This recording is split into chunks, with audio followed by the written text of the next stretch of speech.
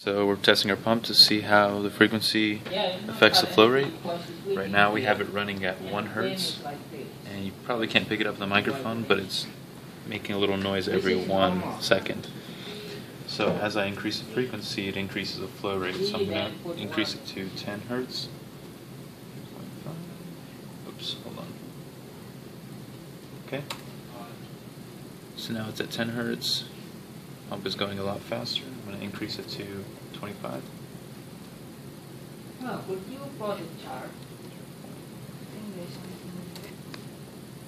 So now it's at 25 hertz. Increase it to 50.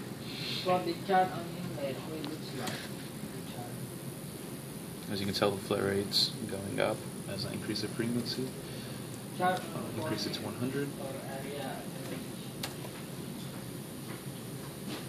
And now there's a point where, as you increase the frequency, it actually decreases the amplitude because there's a resonance at which there's a maximum flow rate. So if I increase it to 200 hertz, it's actually going to slow down ever so slightly. And lastly, if I set the frequency to 0, then it'll turn the pump off. There we go.